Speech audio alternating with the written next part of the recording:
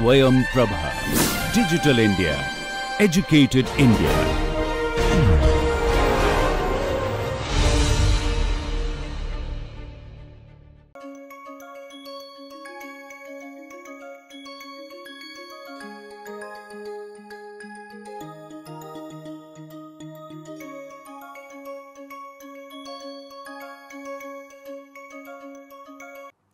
Hello and welcome to the course on dealing with materials data. In the present sessions, this is the fifth one in the series of this sessions on special random variables. We are talking about certain special distribution functions which we encounter very commonly in our day-to-day experimental work. Let us quickly review. We first introduce some continuous random variable. Before that we introduce some discrete random variables, discrete uniform random variables, then Bernoulli trials and 3 distributions derived out of Bernoulli trials. We gave a 3D APFIM example there. Then we introduced the uniform continuous random variables, and we introduce uniform random variable or uniform distribution. Then we talked about in details on normal distribution. We also discussed some distributions which are derived out of normal distributions. They do not largely naturally occur, however they are useful to carry out certain inference on the random variable which originate from the normal distribution. And the last session we discussed about the central limit theorem, and that basically showed that how normal distribution is kind of all pervading distribution, primarily because it said that with the condition that it has a finite variance, a large number of random variables coming from independent random variables coming from identical distribution, and if you take its mean value, then as n tends to infinity, roughly we can say that the mean value tends to normal distribution with the the average value of the random variable follows the normal distribution with the common mean and the common sigma square divided by n, or the average minus the mean divided by its variance follows a standard normal variable. That is the correct way to put it. Now we are going to come to some of the distributions which are of importance to metallurgical and materials engineering, and that is very specific, but in general it is good for the engineering distributions or engineering data. The 2 distributions that we wish to introduce right now is log normal distribution and Weibull distribution, and then we will follow up with the exponential distribution, which is a special case. Why this special treatment to some of this distribution, particularly coming from a metallurgical engineering data? Well, normal distribution is a widely applied distribution. Central theorem makes it almost all pervading distribution. However, it has one limitation with respect to engineering data. In normal distribution, the random variable varies between minus infinity and plus infinity. It means that it can take any value from the real line, while data from metallurgy and material science generally take on only positive values. Now, you may assume the distribution to be normal and carry out your inference. Sometimes you encounter a very absurd result, and it may amount to the fact that you have assumed normality which takes on all kinds of values from negative infinity to positive infinity, and therefore it creates this absurdity. Second thing is that this metallurgical and material science data in particular, it has been seen that they have they are generally a skewed data. They are not beautifully symmetric bell shaped histogram. They do not represent those such beautiful histogram. They generally represent the skewed distribution. Also, to apply the central limit theorem, as we said, if the distributions are skewed, you need at least 30 data points, or at times you may need even more than that if the skewness is very high. In that case, such a data availability in material science and in particularly in metallurgical engineering is very rare. It is very expensive to generate such data, and therefore it is important that we learn about certain distributions which are defined over the positive part of the straight line, that is for the positive random variables, and we will also see that how they have been used and applied for in the area of metallurgy and material science. So, first we introduce what is known as log normal distribution. As the name says, it is a positive random variable which has the natural log of that random variable follows a normal distribution, then you say that x has a log normal distribution. So, there is a random variable whose natural log follows normal distribution, then we say that x follows log normal distribution. Such a distribution's PDF is given in this manner. You see that this x is replaced in this exponential part is same as a normal distribution, where x is replaced by ln x, and this part is also the same as normal distribution. However, we have a denominator multiplied by x. It is because the derivative of ln x is 1 over x dx, and therefore it comes x here. Here also the two parameters are there, one is a mu and the other is sigma. Mu is a mean value of ln x and sigma square is a variance of ln x. Therefore, mu varies between minus infinity and plus infinity, and sigma square is always positive. The notation we use is x is distributed as ln mu sigma square. There are two parameters to it. Here I have shown you some of the plots. I have picked it up from the Wikipedia. The reference is given here. Here what I want to show is that the mean value is kept as 0 and the variance of the normal part of the distribution is varied from 1 to 0.5 to 0.25, and you can say that with the change in sigma value, remember that this is not sigma square, this is sigma. So, if you try to regenerate it, please make sure that it is with sigma and not sigma square given here. And then you can see that as the sigma changes, the shape of the curve changes. As the sigma becomes smaller, the curve becomes more and more skewed. And also please notice that this is always skewed towards the right. Log normal distributions are always skewed towards the right. As sigma, you can see that when sigma is 0.25, it comes very, I think I made a mistake in my first statement.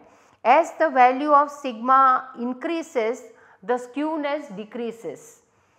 When sigma is large, the skewness is large, and when the sigma is small, the skewness decreases. And you can see that here at sigma equal to 0.25, this is almost like a normal distribution curve, but there is, you can see the tail part of it and you can make out that it is still a skewed distribution. The expected value is given thus, I leave it for you to derive it, and the variance is expressed in this manner. Exponential of mu is actually the median value of the distribution. So, exponential of mu is the, here it is 1. So, this is the median value of the distribution. For every distribution, this is the median value. So, this is all centered around the median value, and median value a number of times is also denoted by L sub 50, and sometimes mu in the all the above equations, these equations as well as these equation is replaced by ln L50, because remember that L50 is exponential of mu, therefore mu is log normal of it is a natural log of L50. Now please remember here, let us come back that sigma square decides the shape of the distribution, and therefore here sigma is called the shape parameter. Unlike normal distribution, it is not a scale parameter, it is a shape parameter. Now if you want to introduce a location parameter, then it is a third parameter and it makes it a 3 parameter log normal distribution, where the x is replaced by x minus psi, where your assumption now is not x greater than 0, but x is greater than psi, mu is between minus infinity and infinity, sigma square is positive, and then the form of the distribution is this. It is denoted as x is distributed as log normal, psi, mu and sigma square. Let us look at some of this PDF plot. Here I have kept to show the effect of the location parameter, which is psi. The first graph shows that psi is 0. You see, this is when the location is 0, and you see that this is where the x values are larger than 0. So, it starts from 0 0 and it goes up and down. When you make psi is equal to 2, the whole graph is sort of shifted by 2 units, and therefore it starts from 2 and exactly the same trend it follows. So, that is why it is called a location parameter, because it shifts the location of the plot or of the PDF.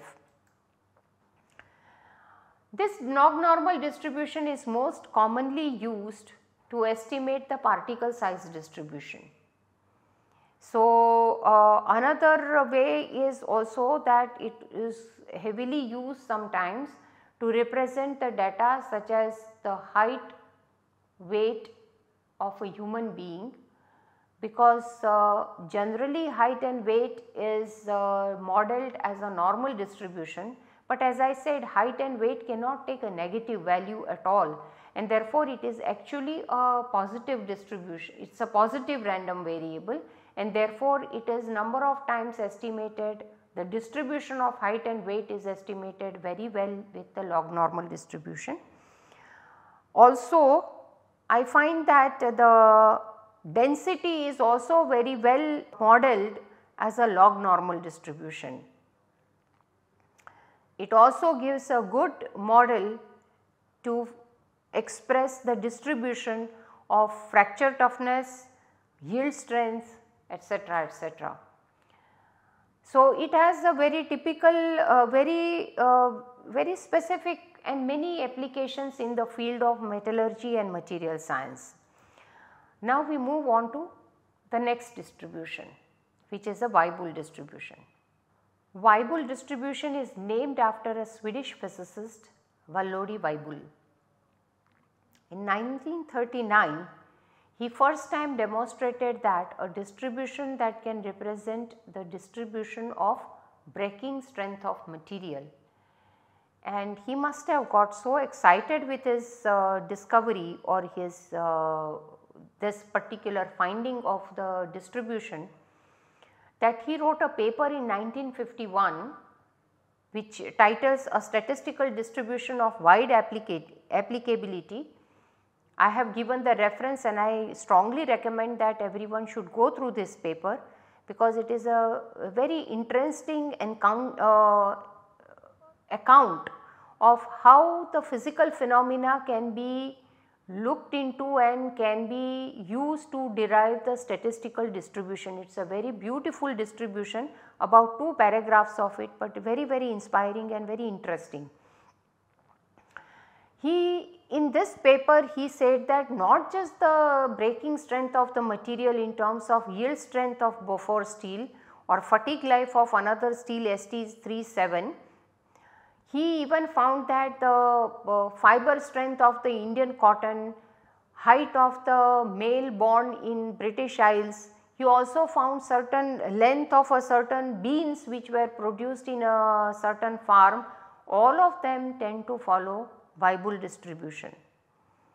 It appears that Rosen and Remler had in 1933 had also come up with a very similar distribution in connection with particle size distribution. However, the distribution became very more known or more popular when Weibull put it forward in his 1951 paper, and it has been heavily referred.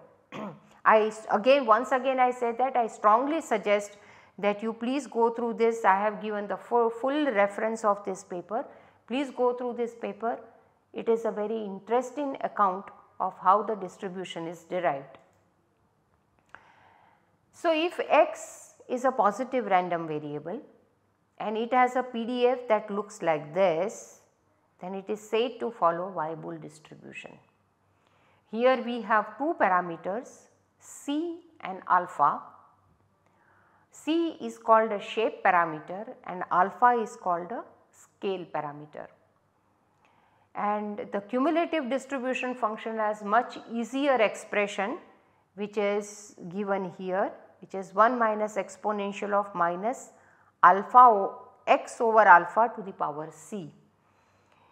And the notation is generally used as x is distributed as Weibull, alpha and c. First comes the scale parameter and then comes the shape parameter. Please look at this particular expression and note that if you take double log of this CDF, you will have a linear relationship between C and rather log C and alpha, and you will be C and log alpha, and this will be one of the ways of estimating the parameters when we come to that. So, we will discuss it in more details at that time. Again I have taken some plots of Weibull distribution from Wikipedia. Please remember here the notation is slightly different. The scale parameter is given as lambda and the shape parameter is given as k, and here again for different shape parameters the distributions are shown, and please note that this distribution is not just skewed, but it can be skewed in either direction. That is the beauty of Weibull distribution. It can be skewed in either direction. So, here you see a kind of an exponential graph here. You see another distribution which is very typically a right skewed distribution.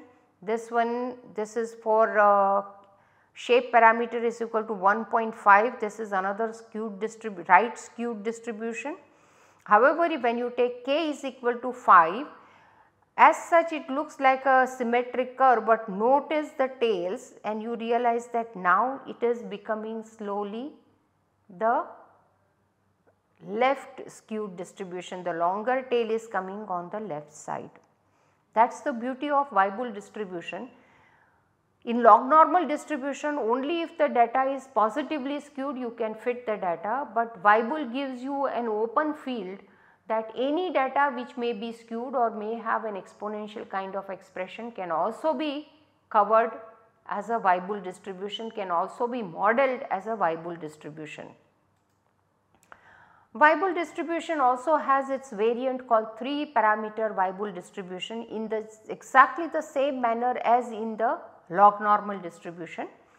So, there is a location parameter psi, and of course psi is greater than 0, and the variable for random variable x greater than psi, this is the expression of PDF. You please recall that the expression only changes that x has been replaced by x minus psi in all the places, and the CDF is also generated in the same way.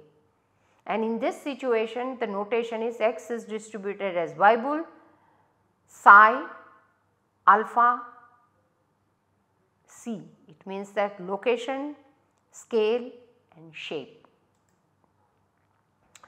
How does the 3 parameter Weibull differ? This is a 2 parameter Weibull because I have a psi is equal to 0 and here I have taken psi is equal to 1. You can see that since I have taken the shape parameter to be 8, it is left skewed distribution and it simply shifts its location from, instead of starting from 0, I can say that the x greater than 0. So, x starts from 0 onwards, here it starts 1 onwards, otherwise it has simply shifted. I also want to tell you from the graph that as the value of shape parameter increases, the shape changes from the right skewness to the left skewness.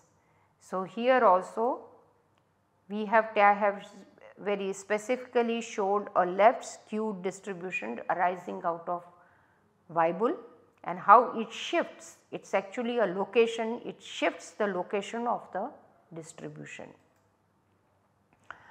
Now, there is one distribution, exponential distribution, which is very special case of Weibull distribution where the shape parameter is 1. You please recall shape parameter 1, the red color distribution is represented, is a special distribution, it is called exponential distribution. The random variable is x is greater than 0, then the distribution PDF has this form and the notation is given by x is distributed as exponential alpha. You can derive the CDF, I have purposefully left it out, please derive the CDF of exponential distribution, it will be a good mathematical calculating algebraic exercise for you. Also please note that before going any further to the memoryless property, you can have a 3 or rather 2 parameter exponential distribution. Here you have only one parameter which is alpha. Now you can introduce a psi which is greater than 0 and say that x is greater than psi, follows a 3 parameter exponential distribution where you will replace x by x minus psi. Okay. So, you can generate a 3 parameter exponential, 2 parameter exponential distribution, please I stand corrected, and then you will have x distributed as exponential. First you will have psi and then you will have alpha. This distribution has a wonderful property called a memoryless property. What does it mean? It says that probability, if x is distributed as exponential alpha, then probability that x greater than t1 plus t2, given that x is already greater than t1, is same as probability that x is greater than t2. This is a very important and very interesting property. Let us understand this. Suppose this is a timeline. This is a time t1 and this is a time t1 plus t2. Okay. This is the value of t2. What it really says is that you already know that the random variable is larger than this. Then if you try to find out that the random variable is larger than this, given that it is already larger than that, only means that it is beyond the time t2. What it has done in this range it has already gone beyond the T1, it has forgotten. It only remembers that it has gone further T2 time, that is all it says. So, this is called that it has forgotten the memory that it was already larger than T1, but now it only considers itself as larger than T2. This proof also I leave it to all of you to consider it. It is a very interesting proof, you should try it, it is not very difficult. So, with this let us summarize what we did today. We considered all the distribution with the random variable which takes on only positive values. Why did we do that? Because in material science and metallurgical engineering, most of the data we encounter is positive in nature. You can assume normality and carry out the inference, but at times you encounter certain absurdity in your results, and that is likely to arise because you have considered a distribution which is supposed to have its random variable coming from both positive and negative side, while in reality you have got the random variable which is only positive. So, we have introduced specifically distributions which have a great applications in the field of metallurgy and material science, and it takes on a positive value. So, we introduced two distributions of this nature, log normal distribution, 2 parameter and 3 parameter distribution, Weibull distribution also 2 parameter and 3 parameter, and then exponential distribution as a special case of Weibull distribution. I would like to let every one of you know that these are not the only two distributions useful to with having a positive random variable and useful to metallurgy and material science. There are many such distributions. One of them is Birnbaum-Saunders distribution, there is a gamma distribution, there is a beta distribution, there are many such distributions.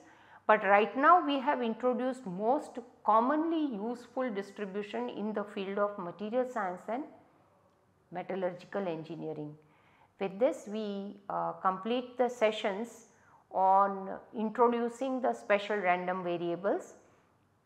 We can have a quick look at it. We started off by saying that there is a random variable which is a function from the probability space to a real line, and then for such a random variable we talked about its expected value, its variance, etc. Then we introduced the special random variables which take on very special distribution. So, we talked about the discrete random variables of special kind, where we had uniform distribution, Bernoulli trials, binomial distribution, geometric distribution. We also had a negative binomial distribution, hypergeometric distribution, and all of this we showed through 3D AP-FIM and other examples that they are all useful to us in the field of metallurgy and material science. Then we came to the continuous distribution, in which we talked about the continuous uniform distribution, and we showed that in random number generation it plays a very central role. Then we introduced normal distribution. We had a long discussion on normal distribution because through central limit theorem we saw that it is largely all pervading distribution if you have a large amount of data. We also got introduced to derivatives of normal distribution such as chi-square distribution, T distribution and F distribution. We have not seen the applications of it directly, but it is a preparation for the future work that we are going to do in estimation of parameters and testing of hypothesis. Then of course we talked about the central limit theorem, and then we introduced ourselves to the distributions which are useful to the metallurgical engineering and material science, because most of the time random variable takes on up only positive values. We introduced the commonly used such distribution as log normal distribution, Weibull distribution, and we introduce exponential distribution, which is a memoryless property, as a special case of Weibull distribution.